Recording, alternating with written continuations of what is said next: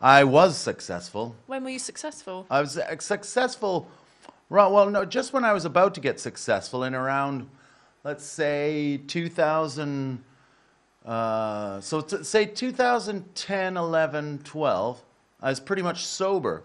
I didn't stop all completely, but I was getting sober. It's because we were getting pregnant and having babies, and I was like a fresh-faced guy. I had a crazy hairdo, but I was skinny, and I was... You were trying to get match fit. And then I started getting successful. It was working. I was writing lots of shows. And then in about 2013, when success started to be right on the horizon, something inside of me self-jeopardized and just went, "You're a scumbag. You don't deserve any of this, you piece of shit." But that's only in hindsight, because at the time the voice was more like, "We should get fucked up tonight," and put any chance of tomorrow working out in the bin. And so that's when I started drinking heavily. And then by 2014, I was really caning it.